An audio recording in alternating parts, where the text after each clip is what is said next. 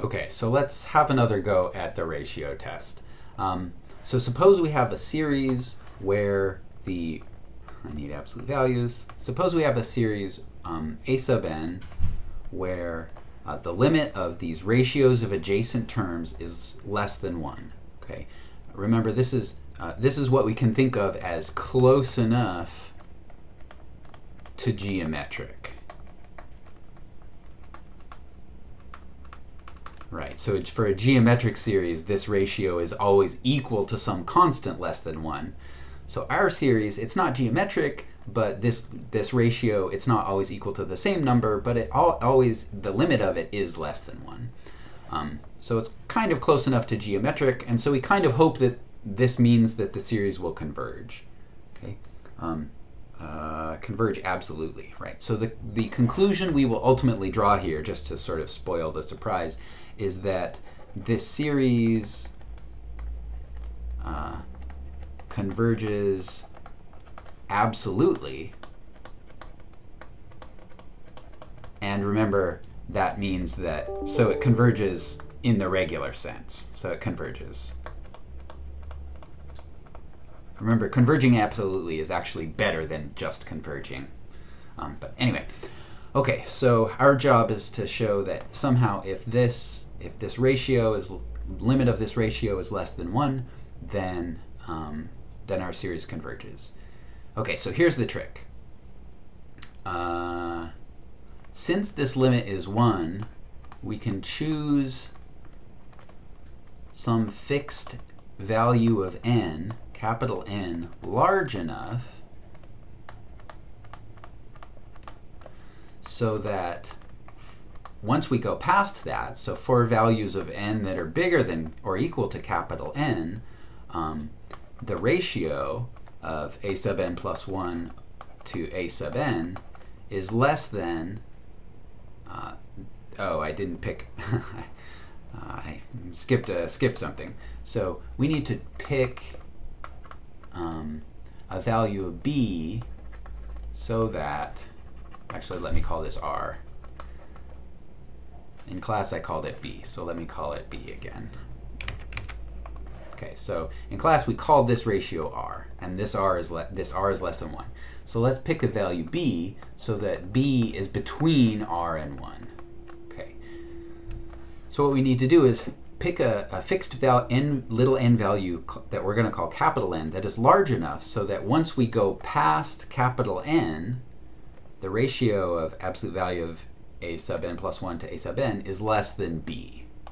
Okay, and this is possible because remember what it means for the limit of this ratio to be equal to r is if we graph this ratio as a function of n, right, if we go far enough down to the right, the values have to sort of cluster closely around r, like this. Well, if r is less than 1, then if we pick any b between the two, eventually, right, and draw this horizontal line, eventually all of the dots here have to be below the line at height b, because they're all headed towards r, right? They have to get below b somewhere. If they always popped up above b like this, the limit of this ratio wouldn't be r, it would have to be at least b. Okay, so we have this value b that's between r and 1. It will be important that it's less than 1. And we also have this fixed n value, capital N, so that when we go far enough along, this ratio is less than or equal to b. Okay, well, for these values of little n, we can move this denominator to the other side, and we get absolute value of a plus 1 is less than absolute value of a sub n times b. Okay. And remember, this is for for values of n greater than or equal to capital N. All right, so now let's think about our series. Let's think about our absolute value series, right? Because we're just going to show that this series converges absolutely, and then we'll know automatically that it converges. Okay, so if we write this out, this is absolute value of a sub 1 plus absolute value of a sub 2, and so on. Eventually, we're going to get out to this capital N term. So we're going to get absolute value of a sub capital N minus 1, so that's the one right before capital N. And then, let me start this on the next line.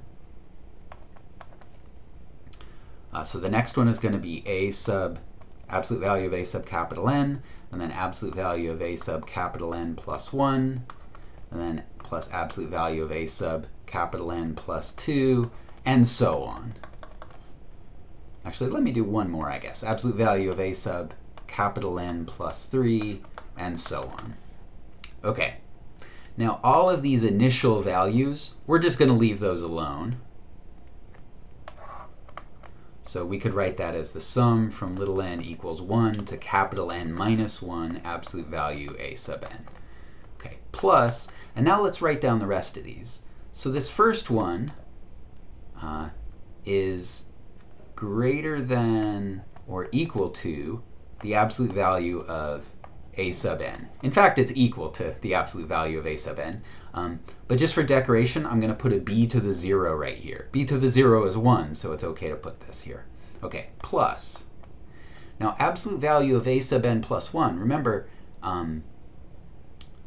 as long as our position in the series is greater than or equal to n, then the value of that position in the series is less than or equal to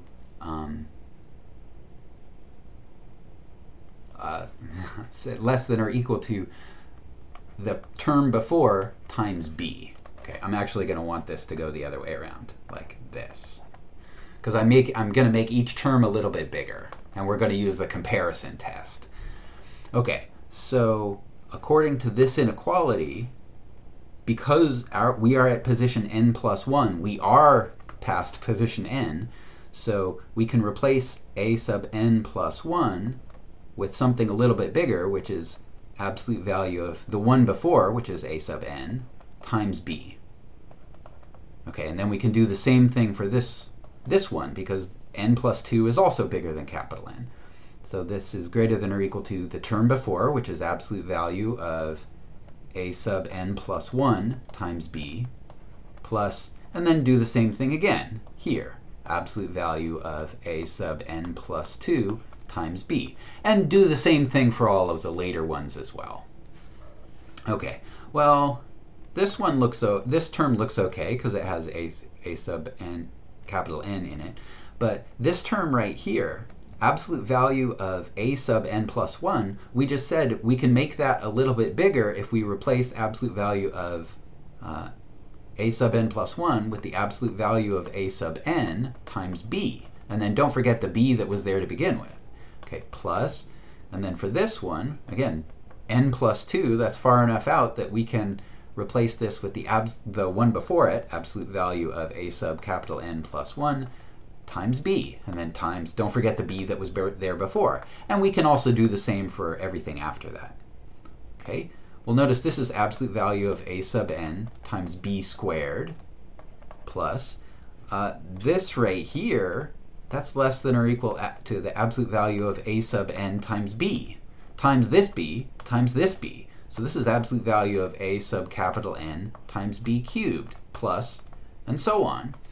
Well, if you look at the pattern that's happening here, right, this was at term n plus 0, and there's a b to the 0. Here we're at term n plus 1, and there's a b to the 1. Here we're at term n plus 2, and there's a b squared. Here we're at term n plus 3, and we have a b cubed. This pattern keeps going, right? At the nth term, we get absolute value of a sub capital N times b to the, right, number of terms past n, so past capital N, so that's n minus capital N. Okay, so the upshot of all of this is that our series, our full series, n equals 1 to infinity of the absolute value of a sub n, is less than or equal to, because remember, we made every term a little bigger every time we've made one of these replacements. So our original series is less than or equal to this first chunk, so n equals 1 to capital N, absolute value a sub n, plus, well, if you look at all of these, they all look like absolute value of a sub n times b to various powers. And the various powers are, let's see, the power starts at 0 and then goes to infinity. So b sub, let me write it like this, b sub k, sum from k, for k equals 0 to infinity. Okay. But look, this is geometric. So this is equal to this initial piece, which, right, it might be very long, but this initial piece is finite. Oops, I wrote a capital N here, but this should be a little n. Right, this initial piece is finite, plus, and right, this tail piece here is geometric, and remember, we assumed that b was less than 1. So b is between 0 and 1. So this geometric series converges and in fact gives us a sub capital N over 1 minus b. Okay, and this is finite. Okay. So looking at our absolute value series now, we know that it's less than or equal to this initial piece, the sum from 1 to capital N of absolute value of a sub n, plus a sub n, sorry, absolute value of a sub n over 1 minus b. Okay, so this series is bounded above, and it's increasing just because each term is positive, because it has an absolute value. Okay, so again, we have a sequence that is bounded above and increasing, and that means that our absolute value series converges. Okay, but that means that our original series without the absolute value converges absolutely, and that means that our original series, right, if a series converges absolutely, it converges. So our original series converges. All right, so the upshot of all of this is what we call the ratio test. If the limit as n goes to infinity of absolute value of a sub n plus 1 over absolute value of a sub n is less than 1, then the series from 1 to infinity a sub n converges. As with so many of our convergence tests, this doesn't say what it converges to. It only tells us that it converges.